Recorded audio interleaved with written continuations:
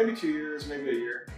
We did a beer called Willet in the orders box. Basically what that was is that was a tart triple ale aged in Willet barrels, and it had fresh Madagascar vanilla beans. But we absolutely loved that product. So we took another stab at it. This year, this is actually aged in Heavanilla barrels, and it has a bunch of Madagascar vanilla beans in it, which is why we named it Heavanilla. Get it? It's pretty clever. Aromatically, huge notes of caramel, a little bit of chocolate, obviously bourbon, and vanilla.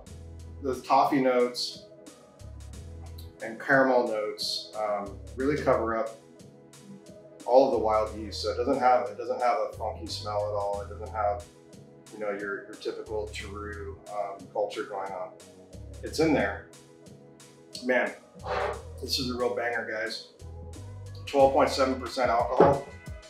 You don't taste it. It tastes more like a 9%er session, if you will. It's a very dry beer, but the perception of sweetness from the vanilla is key.